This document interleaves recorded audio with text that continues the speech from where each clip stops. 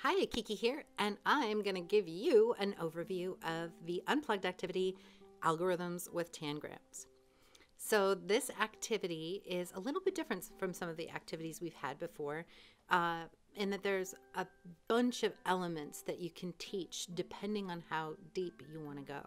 So we start by giving you some tangrams for people to cut out. And tangrams are these little triangles that form shapes, and generally when you're using tangram puzzles, you have to use all the shapes in order to solve the puzzle. We do it a little bit differently. We've done some simplified puzzles, and one person will get the picture of the puzzle while the other person has their hands on the tangrams, and the person who has the picture of the puzzle has to use their words to describe how to build the tangram picture that they see. This can be related to the other activities that have been used a lot, like the peanut butter jelly activity, where you're trying to describe how to make a sandwich and constantly doing things wrong because people aren't being descriptive enough.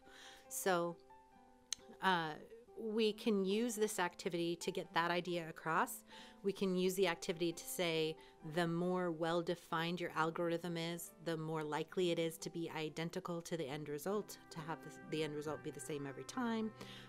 The more generic you leave your algorithm, the more things that it can apply to. All of these things can be hit on by using this activity. So take a look at the lesson plan, and if you have any questions or concerns, please feel free to leave those in the comments below or tweet me at Kiki versus IT. And until next time, happy coding.